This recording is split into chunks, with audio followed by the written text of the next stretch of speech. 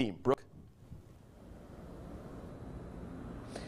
Hey Brian, all week the Saints have highlighted this Bears defense and how they can get after the quarterback with guys like Akeem Hicks and Khalil Mack in their front seven. But the Bears defense as a whole enters the playoffs pretty banged up. On today's injury report, cornerback Buster Screen has been ruled out, and cornerback Jalen Johnson and linebackers Roquan Smith and Josh Woods are questionable for Sunday. Offensively, their number 2 wideout Darnell Mooney is also questionable. This would leave receiver Allen Robinson with a lot of the workload Sunday if the Saints can take away David Montgomery in the ground game. Saints safety Malcolm Jenkins spoke about the difficulty of defending Chicago's offense.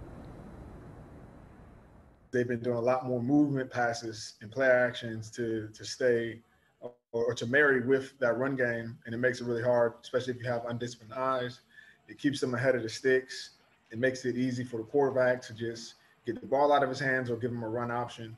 And so we're going to have to deal with a lot of that movement and be able to get them into situations where they have to go to drop back.